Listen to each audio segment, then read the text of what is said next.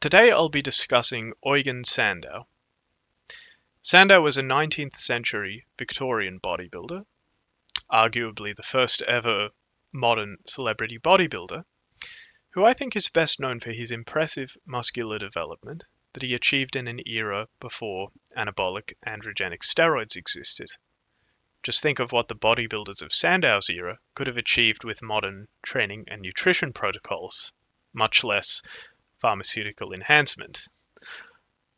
I mean, they didn't have squat racks, and until George Hackenschmidt, they didn't even bench press, and yet despite that, they achieved impressive muscular physiques. I think the bodybuilders of Sandow's era serve as role models for what we can achieve without the use of any exogenous hormones. Among the many harms that the advent of pharmaceutical enhancement in bodybuilding has brought about is that it's made a lot of natural lifters feel disillusioned about what they can realistically achieve. And I think the source of this disillusionment comes from the phenomenon of the fake natural. That is, those who take exogenous hormones and then lie through their teeth that they're drug-free. When you get deeper into lifting, you realize that this phenomenon of the fake natural is actually pretty common, ranging all the way from A-list Hollywood actors to social media celebrities to recreational lifters just trying to impress people at the club. For anyone with a modicum of integrity, it's sickening stuff that this goes on. So when people starting out with lifting find out about this, they often get a bit disheartened because they believe that their dream physiques can only be achieved by waving a magical chemical wand. But bodybuilders like Sandow and his ilk serve to illustrate that the ceiling for natural gains is actually pretty high. And I think in many cases, for people considering using gear, if they could somehow look through a magic lens and see where they'd end up after a decade, let's say, of consistent efforts in natural bodybuilding, not even doing it 100% right, even just, say, 80 to 90% right, then they wouldn't want to feel the needle's kiss. And while such a magic lens doesn't exist, we do have bodybuilders like Sandow as our next best thing.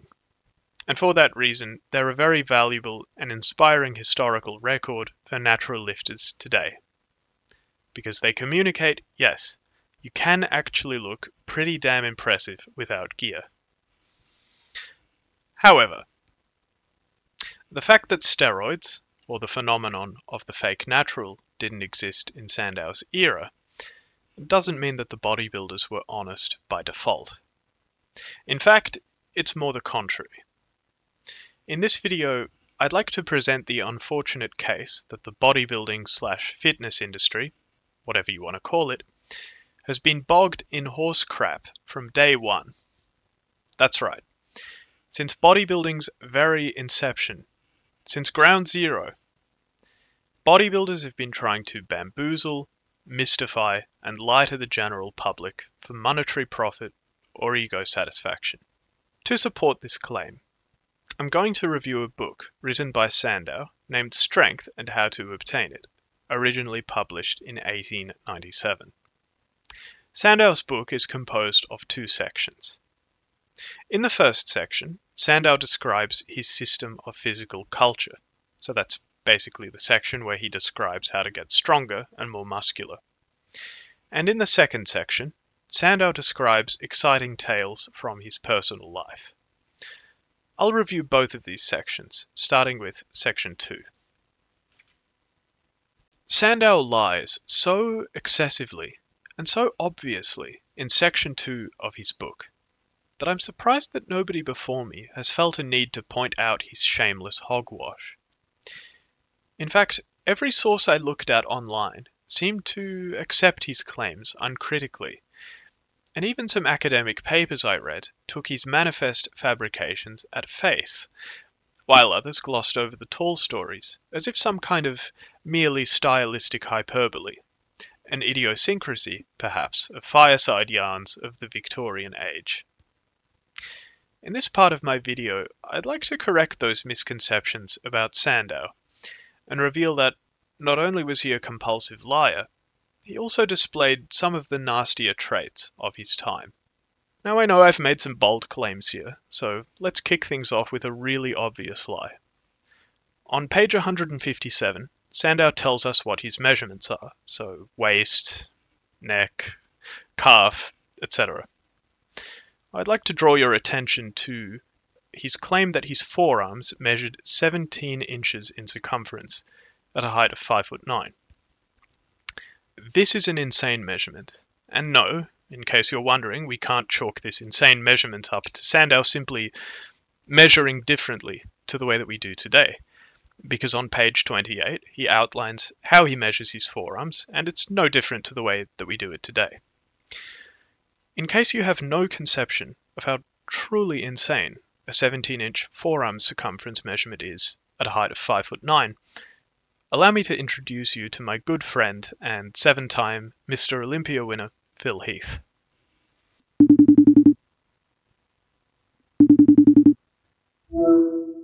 Hey, Solomon Nelson. Hey, Phil, what's up? We're training at 3 o'clock today. So what do we got? That beats the So that's what, 16 and a half? So I don't know. You want to do the arm?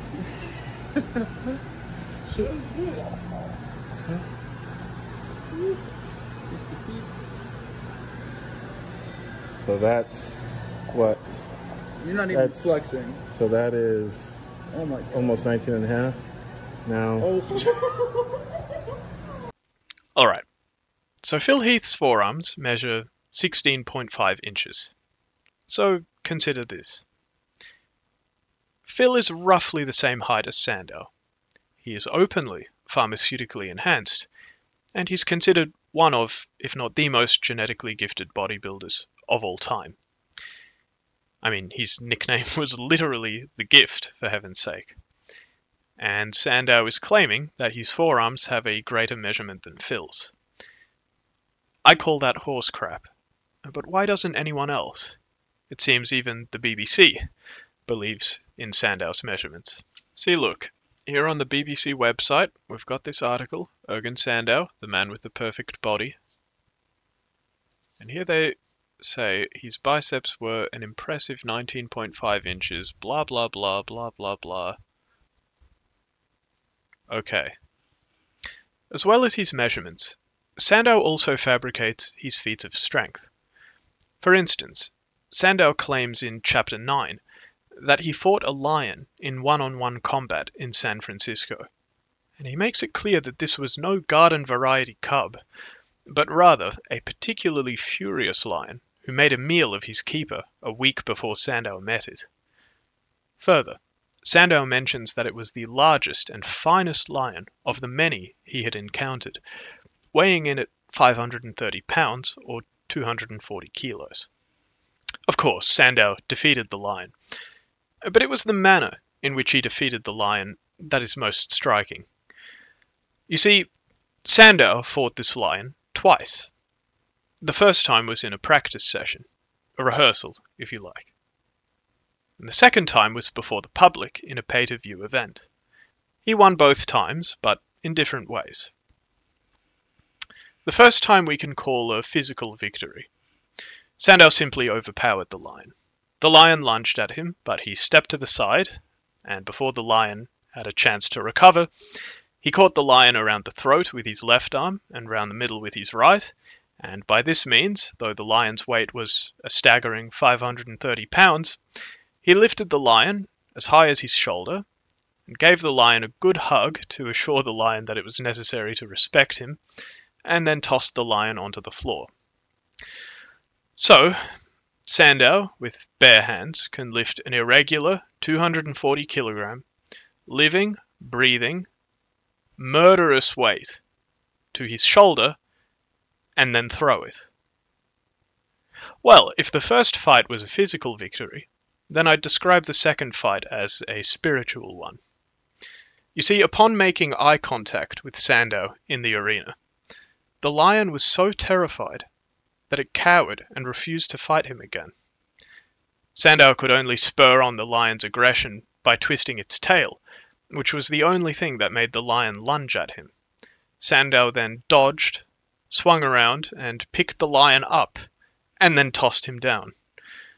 The lion, recognizing that Sandow's strength was too great, refused to fight after that. Sandow then picked up the cowardly lion and marched around the arena with the lion on his shoulders, with the lion remaining as firm as a rock and as quiet as a lamb all the while. Now, it's with the benefit of modern competitive strength sports that we can see just how ridiculous these claims are. To get a 240-kilo lion on his shoulders, Sandow would have had to have done some manner of a clean and press or clean and jerk.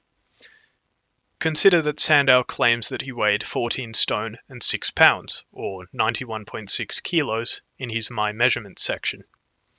For the time being, though I have my doubts, let's just assume that this was the truth. Now consider that the world record clean and jerk in the 96 kilo weight class today is 231 kilos, held by Tian Tao.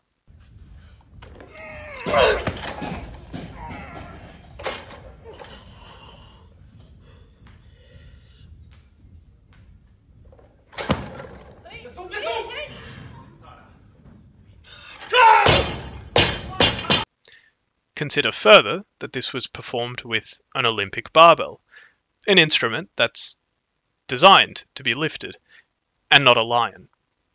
Unlike a barbell, a lion doesn't have a convenient handle, so I think it would be incomparably harder to pick up a lion compared to a barbell of equivalent weight.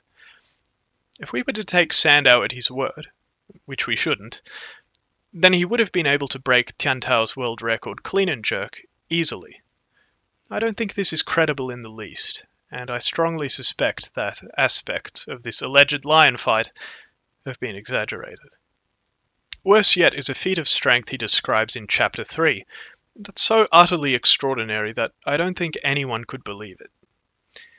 Sandow begins the chapter by describing a gigantic quarryman he spotted in the street, and, well, there's really no way to do this chapter any justice unless I just read it out. I met a veritable giant. So huge and extraordinary was his appearance that my horse positively shied at him.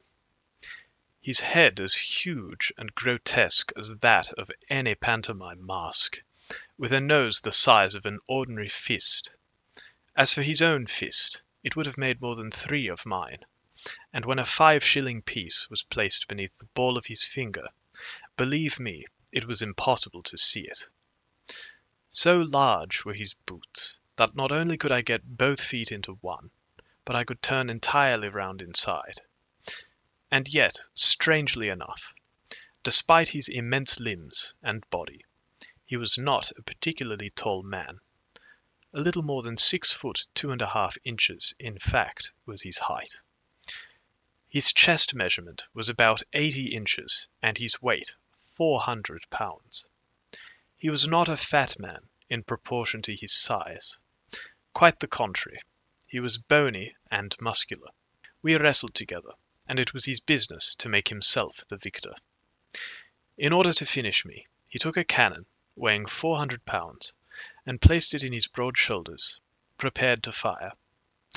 I at once climbed to the top, and, getting into a position above my antagonist, I lifted him, his refuge, and his cannon, with one finger, a few inches off the ground. During this part of the performance, we fired the cannon, and the whole display was brought to a conclusion by placing my arm through a leathern belt, which girt his waist, and carrying him at arm's length off the stage.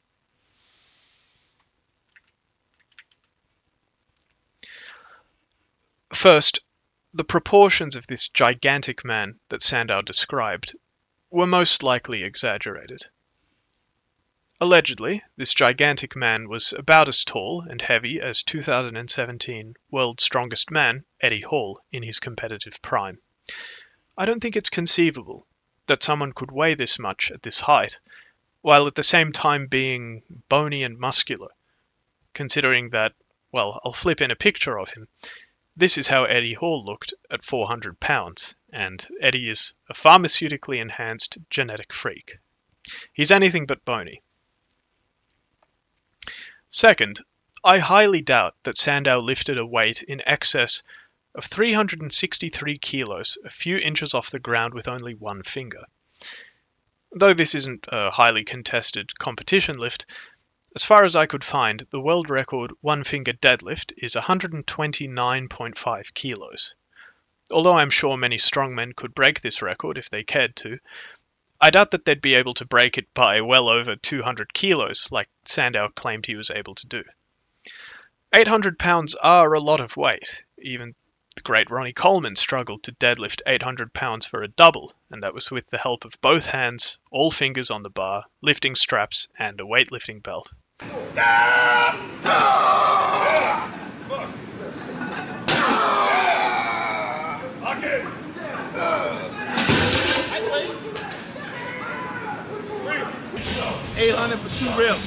As for Sandow's claim that during this part of the performance they fired the cannon, I'm not entirely sure how to interpret it. Did he mean to say that it was while he was holding the 800 plus pounds, cannon included, with one finger, that they fired the cannon? If so, then Sandow is doubly strong, not only because he can lift in excess of 800 pounds with one finger, but also because he can do it with a very unstable, wobbly, and literally explosive item in his grip. There are other examples of Sandow's feats of strength in this book, like his alleged 300 pounds one-arm overhead dumbbell press that can be easily disproved by comparing them to current world records. And I could keep going on in this fashion, but frankly there are more interesting lies to discuss.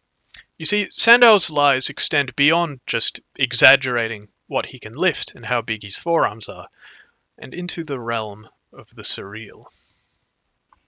A perfect example of this surreality belongs to chapter 11, which is titled My Dog Sultan, End of the Tour. That's right, Sandow wrote more or less an entire chapter about his dog Sultan. Sandow claims that he was given his dog Sultan by a prince. Sultan was the holder of 17 first prizes. Whatever those prizes were for is unmentioned, but perhaps Sandow gave those first prizes to Sultan himself, in the same way that Ugandan dictator Idi Amin Dada gave his own kid a Medal of Valor. Idi Amin Dada, VC, DSO, MC, CBE will now present the nation's highest award, the Medal of Valor, to his son, Mwanga Amin.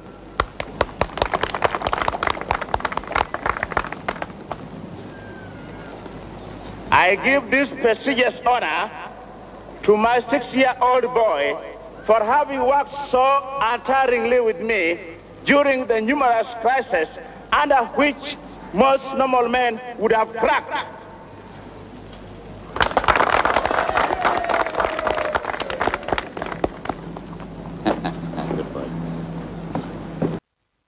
Sultan weighed an impressive 200 pounds, or 90.7 kilos, and he had a remarkable intelligence, as indicated by 1. His disdain for the assistance of the niggers in transporting Sandow's luggage.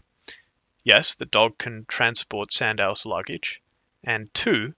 How the dog would never leave the house unless he knew he had his satchel containing his chain, a muzzle, a box of pills, 2 brushes, a toothbrush, a comb, and some flannel, and was acutely aware whenever each of these contents was missing. Did I also mention that the dog could pick up Sandow and carry him up a flight of stairs? That's on page 145. Short of being able to talk like Brian from Family Guy, Sultan was the most exceptional and also the most racist dog of all. Allegedly, Sultan also stopped a burglar from robbing Sandow's room without being violent. Sultan simply blocked the door. And then Sandow's watch, which was given to Sandow by a French count. When you read this book, you find out that Sandow has friends in very high places. Well, this watch was robbed because Sandow didn't have Sultan one night. This chapter just peters out after that, with no resolution to the story. No moral. There were only lies about his dog and his riches, his strength and his friends in high places.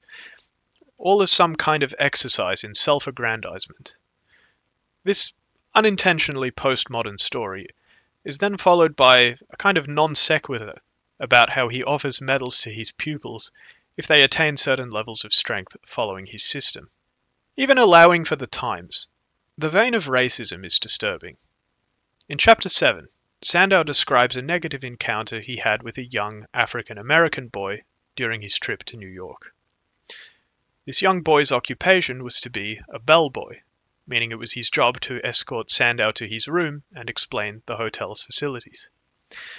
Sandow repeatedly makes racist remarks in this chapter, saying that the bellboy's impudence was too much for white flesh and blood to bear, leading Sandow to hold the boy by his jacket and trousers over the stairwell and threaten to drop him. Sandow reminded the boy that a drop through 16 floors would not be good even for nigger boys who smoked cigarettes in private rooms, and affected to be indignant at the suggestion that they should clean a visitor's boots.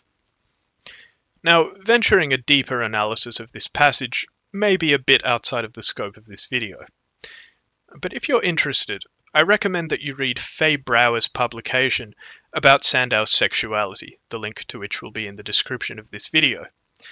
She claimed that there's evidence suggesting that Sandow was queer, and further that a large dimension of his whole bodybuilding lifestyle was a way to exercise his queer identity without public condemnation. In keeping with that, though this may sound like a reach, perhaps we could read this section as a kind of erotic wish fulfillment on Sandow's part. He's got this young, sassy, exotic boy in his room, whom he teaches a lesson by means of physical overpowerment. I'll proceed. I think it's about time to discuss the training and nutrition advice in Sandow's book. After all, the book is called Strength and How to Obtain It, and the how to obtain it bit is what I was most curious to find out when I sought out this book. I have one main criticism of this section on how to obtain strength and muscular development. It's that there's simply not enough within it that specifically pertains to training and nutrition. Only about, 20 pages worth. That's right. Despite what this section that occupies 100 pages of the book purports to be about, most of it is filled with irrelevant fluff, like client testimonials and advertisements for weight training products. I don't understand the purpose of the client testimonials, since if the reader has already bought the book, then presumably he or she already has some confidence in Sandow's methods. So I don't think Sandow should feel the need to prove anything to the reader with almost 50 pages of client testimonials. That just comes across as a bit insecure on Sandow's part, and it also frustrates the reader, who's more just being told that Sandow's methods work rather than how Sandow's methods work. I will say, however, that there is a silver lining in the abundance of client testimonials, in that it is honestly very wholesome to see that there are all of these young men who were able to see nice results by taking up lifting. As another funny example of fluff in this section, Sandow also spends a relatively great amount of time talking about the benefits of taking cold baths, as if this is somehow more important in a book that professes to be about how to get strong than lifting weights and eating food. However, I think with this fluff specifically, we can let it slide and be charitable to Sandow, because he just wasn't fortunate enough to have access to the contemporary scientific literature that shows that cold baths are ineffectual or even counterproductive to recovery and strength development. Fortunately for the reader, what little training advice and nutrition advice there is honestly quite good. I'll start with some positive words about Sandow's training advice. On pages 24, 26, and 34, you can see the rudiments of what we today call, in a sports science context, progressive overload and periodization. Sandow outlines what looks like a kind of double progression scheme in the weight room, where once you reach a certain rep target on an exercise, You increase the load by a small amount, drop the reps back down, and then repeat the progression with the now heavier weight. This is an impressively systematic approach to lifting, especially given the times. Not even many gym goers today are this methodical about their training, and I think if they were, then they could expect to see better results. Sandow is also positive about everyone getting into weight training, whether you're young or old, male or female, weak or strong. Granted, maybe he wouldn't have extended that inclusiveness to black people based on his racism, which I highlighted earlier, but he's certainly more inclusive than you might have expected. There are two readings of this inclusiveness that may not be mutually exclusive.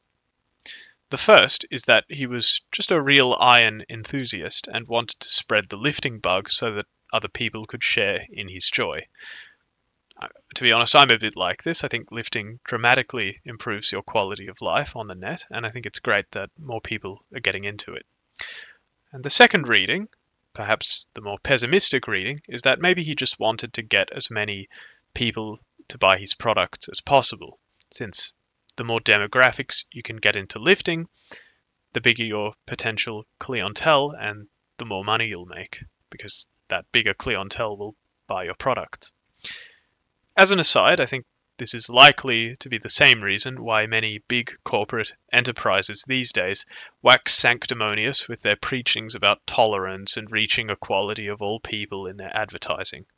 I think it's mostly just a sales tactic and doesn't really speak to their ethics. Sandow recommends being cautious when lifting weights and progressing gradually, which is good advice. But beyond that, and the other points I touched on, it's unfortunately pretty tough to review Sandow's training advice in depth because there's really just not that much of it. I mean, Sandow even admits as much himself in Chapter 8, a single-page chapter titled Heavy Weightlifting, where he explains that he can only teach people in depth about heavy lifting in person, which is slightly disappointing. Maybe he just wanted to avoid liability if someone got hurt following advice he'd written in a book, and maybe this is why he doesn't devote more time to explain how to train. As a closing and positive thought about Sandow's training advice, he does provide training programs in Chapter 3. And I like that he's given some more theoretical advice in terms of how to progress over time, and also some more practical advice in terms of what specifically to do when hoisting the weights. Unfortunately, much of Chapter 3 refers to an instructional pamphlet that the book originally came with about how to perform certain exercises. It would have been very nice to review this pamphlet, but unfortunately it's hard to get your hands on today, with the only copy I found going for almost $800 on Abe Books. Let's talk Sandow's nutrition advice now. At first I wanted to give a scathing critique of Sandow's nutrition advice. That's because, prima facie, it really is strikingly bad. Sandow only devotes one page in the whole book explicitly to nutrition, in another one-page chapter titled Nutritive Qualities of Foods. And as you'll see, the briefness here isn't a consequence of the information being so useful and dense that Sandow simply didn't need to write anymore. What this page contains is a table that Sandow declares to be a clear illustration of the nutritive materials in different foods. Now, as much as I love this table as a picture of what people ate and a historical record of the food science that was available at Sandow's time, this table isn't helpful in the least to bodybuilders. In the right-hand column, I suppose I should gesture with my left hand since it's mirrored. Anyway, in the right-hand column, you're given the protein to calorie ratio of different food items, which is so far so good. However, Sandow isn't telling you how much protein and how many calories you get from 100 grams of oatmeal. Instead, he's telling us how much protein and how many calories we get from 5 cents of oatmeal. That's right, the currency. Indeed, every food item is quantified not by weight, but by what nutrition you can get for how much you pay in cents. I mean, this says nothing about how many grams of each food item I have to eat to obtain my desired protein and calorie targets. And Sandow also says nothing about how many grams of protein I should seek to obtain, or what kinds of food I should preference as an aspiring bodybuilder. Sandow just leaves you with this table, gives you no means of how you should interpret or use it, and then moves on. I mean, even just a sample day of eating would have been infinitely more helpful than this. But I think we can soften our criticism of Sandow's nutrition advice just a little bit because of a small passage on page 90, which isn't even in the How to Obtain Muscle and Strength section of the book, where Sandow claims to have achieved his physique and strength without following a special diet. He writes, "It may be useful to remark that no particular form of diet was adopted. I ate and drank in the ordinary way. It may be said at once that I have no belief in special diet. There is no better guide to good living than moderation.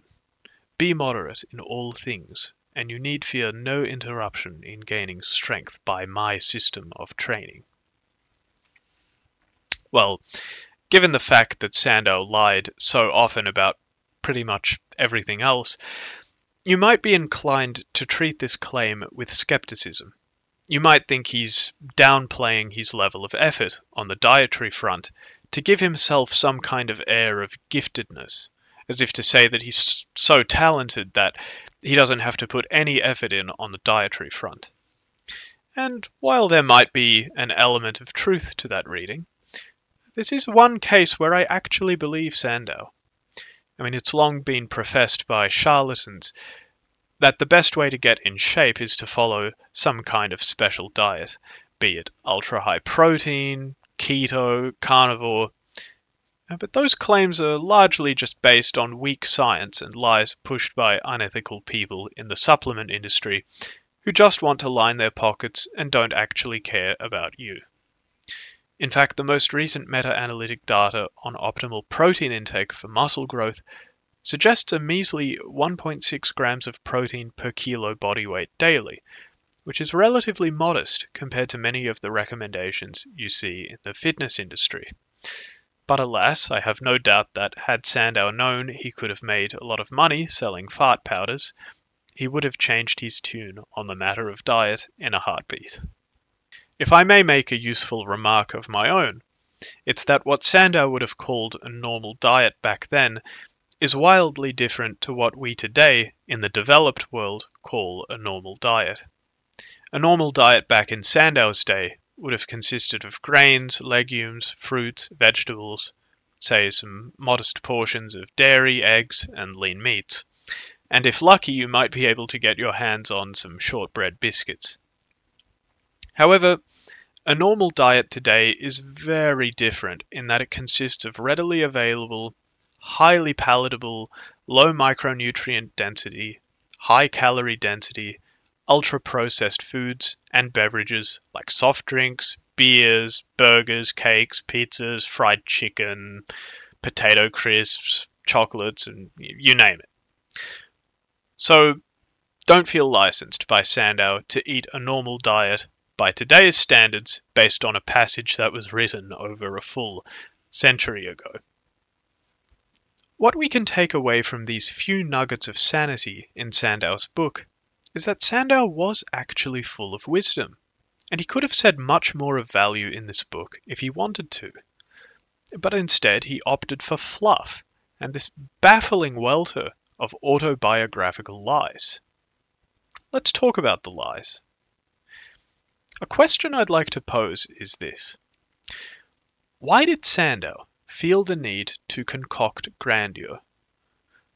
Or put differently, why did Sandow feel that the truth was inadequate? I mean, this is a guy who, as I see it, basically had it made. I mean, he really did have an extraordinary life. People did marvel at his physique.